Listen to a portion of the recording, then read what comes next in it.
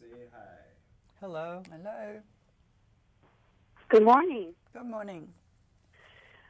You may know renowned baby photographer Ann Geddes for her beautiful imagery, but what you may not know is that she is also a vaccination advocate. Ann is joining me today along with pediatrician Dr. Leonard Freeland to talk about the importance of meningitis vaccines, particularly for students entering college. Good morning, Ann and Dr. Freeland. Thank you for joining me today. That's a pleasure. Yes. Now, Ann, can you please share with us what exactly is meningococcal disease?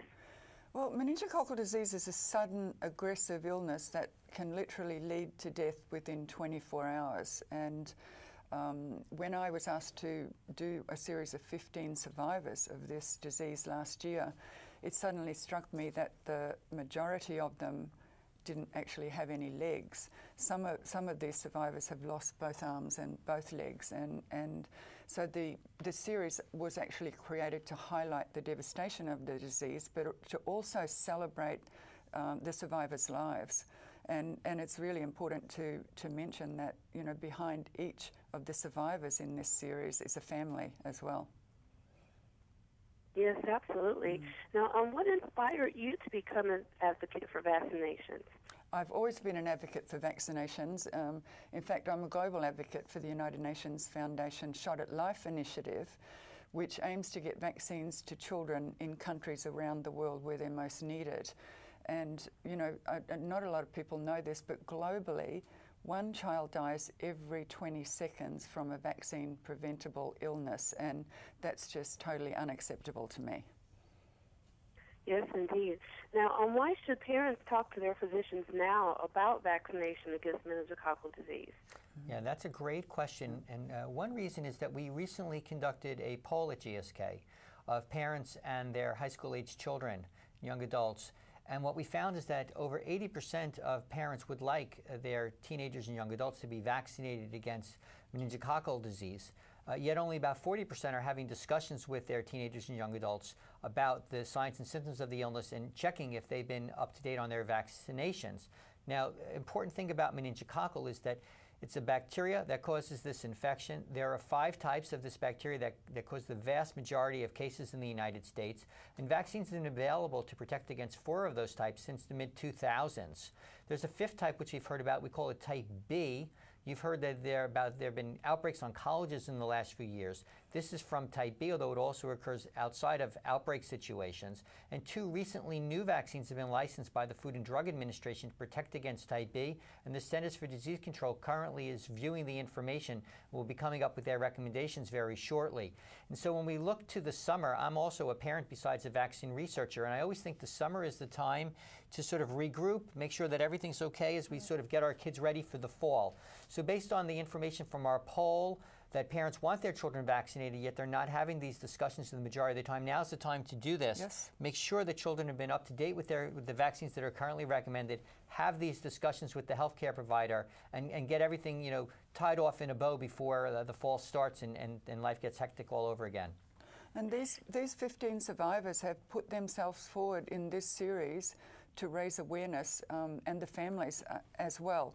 And it's such an important message. And if I can get anyone's attention right now, let me just tell you a couple of the harrowing stories that I had from parents. You know, imagine, you know, I was talking to a mother who was saying she was standing at the end of her child's hospital bed screaming, "Don't die, don't die." And another parent telling me about every time their daughter came back from surgery, there was less and less of her.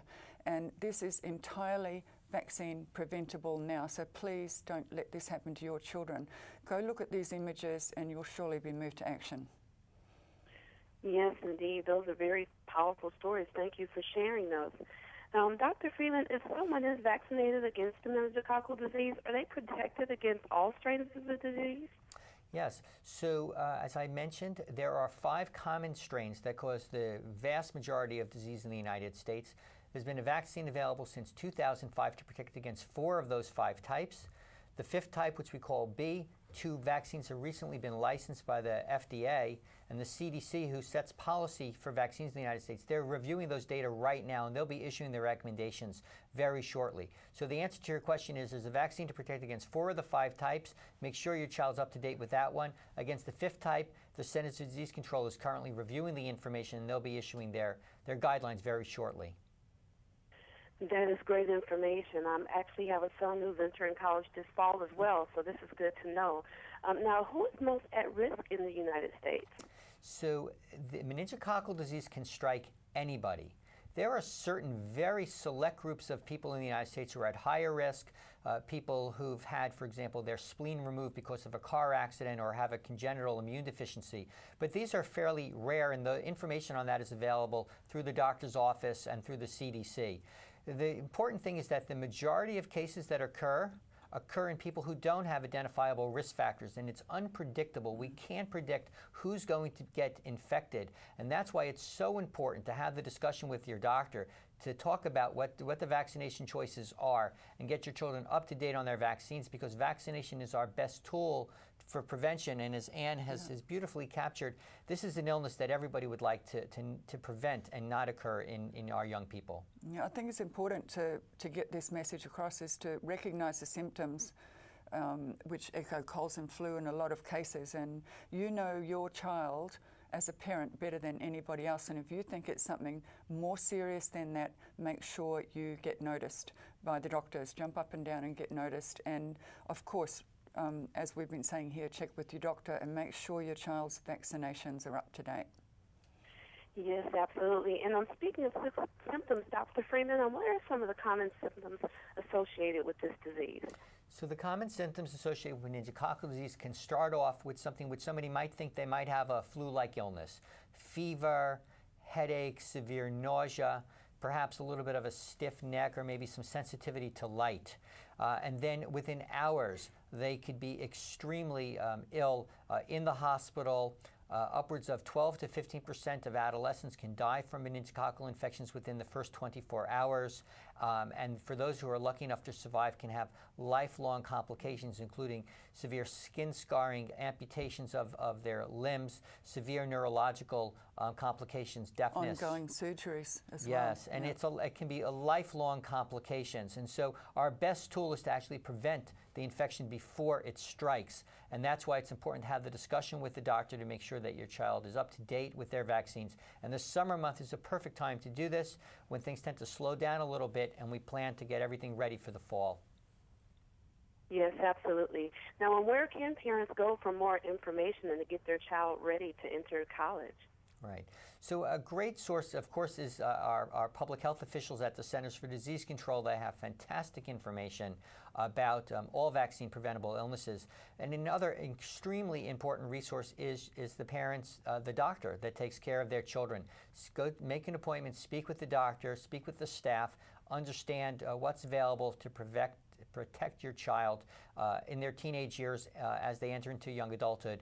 The healthcare provider is a great resource, and they'll be able to provide good, consistent advice and help families make the right decisions. And talk to your college-age students, college-age children, as you have one, as you said, and because it's really important that they understand the symptoms themselves, because you're not going to be there with them at college. Yes, absolutely. And if you have a child entering college this year, be sure to safeguard them from the risk of meningitis by getting them vaccinated.